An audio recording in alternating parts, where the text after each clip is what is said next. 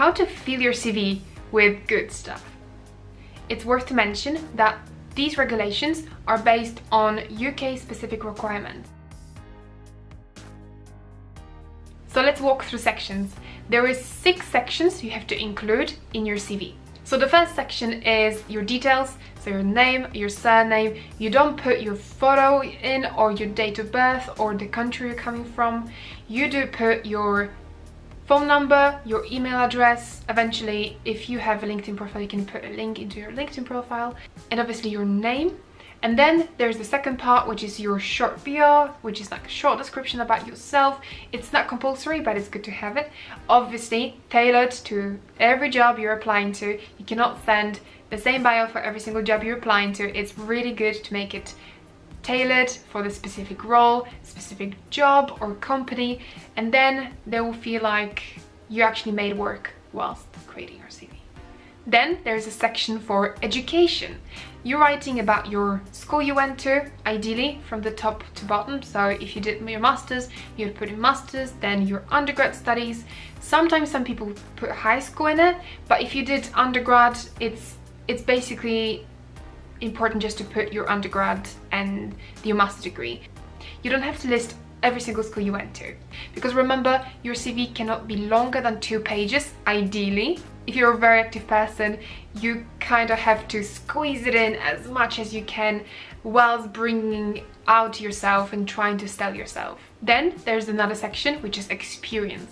Everything you've done in your life that you got paid for or not. So it can be a work experience, it can be your additional experience during university, it can be your voluntary experience, internships, any placement you've done, apprenticeships, any training you got paid for, or any companies you worked for, maybe for free or for exchange of money or experience, or anything you've done in your past that you're proud of doing.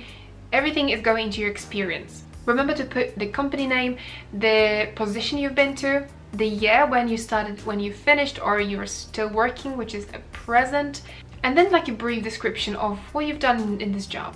So I'll give you an example. I'm a career advisor in Study of Anglia, which is Oxford company.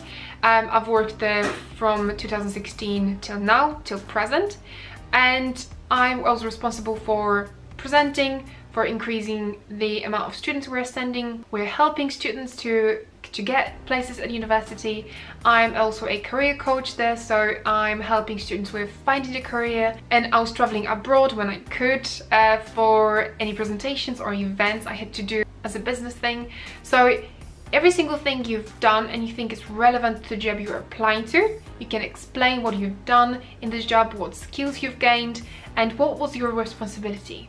It's good to do with every single job you have. Of course, be mindful that you've got only 2 pages, so don't put a lot, just put essential things you want to show off.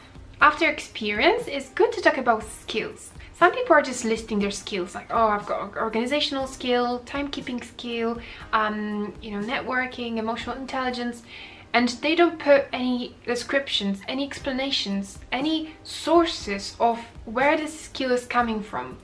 Unfortunately, you just cannot list the skills. Of course you can, but it's gonna be much better if you're gonna put the skill and then put the explanation. So I'll give you an example. On my CV, I have only a few skills listed, and then I'm proving my point by saying that, oh, I took part in this project which gave me this skill, and you know, I did this presentation, so I got presentational skills. So it's not like you're putting empty words on your CV, but you're actually explaining where this is coming from.